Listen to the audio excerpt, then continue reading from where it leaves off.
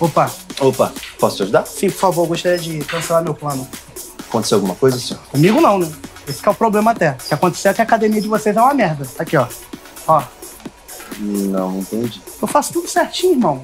Chego aqui, tiro foto na frente do espelho, boto todas as hashtags, hashtag tá pago, hashtag Josniel vive. Ninguém sabe escrever Josniel sem procurar hoje em qualquer lugar. Só o Josniel sabe escrever o próprio nome dele. E eu colocava na hashtag certinho. E nada, nem um risco, nem um gomo. O senhor tem vindo com frequência? 11 meses, querido. Você sabe o que é ficar 11 meses maratonando Game of Thrones deitado numa leg press dessa? E eu com o celular na mão. Não. Quero saber se o senhor tem treinado. Tá dizendo malhar? Malhar de ficar puxando ferro de um lado pro outro sem finalidade nenhuma? Deus me livre. Só de falar eu já tô até suado, eu fico todo nojento quando eu subo. É que fica difícil o senhor entrar em forma sem fazer as atividades. Cidadão, difícil é subir nessa esteira aí fumando 2 maços de cigarro por dia. Tá, e outra coisa, quando eu tinha 15 anos de idade, eu era o melhor da educação física, irmãozinho.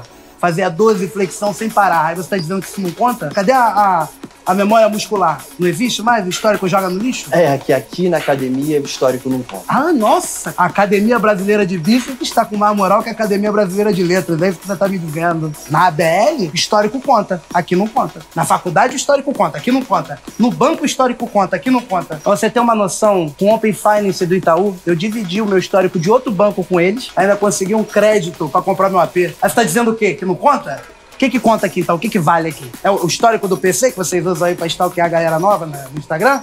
Não. Na verdade, eu vou estar cancelando o contrato do senhor agora. E me desculpe por qualquer coisa. Até eu que te peço desculpa aí pelo estresse. A coisa que eu queria é uma fotinha de frente pro espelho, mostrando o tanquinho desenhado, mas... Mas foto com um tanquinho sarado é mais fácil. Uma citação da Clarice Lispector, assim? Pode ser tapando o rosto?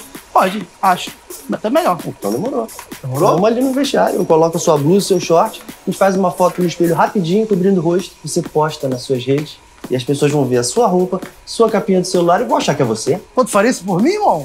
De graça, sim? Não, de graça não. Vamos renovar o seu plano anual? Trimestral e não se fala mais nisso. Semestral. E eu faço um pack de foto de glúteo. Fechado.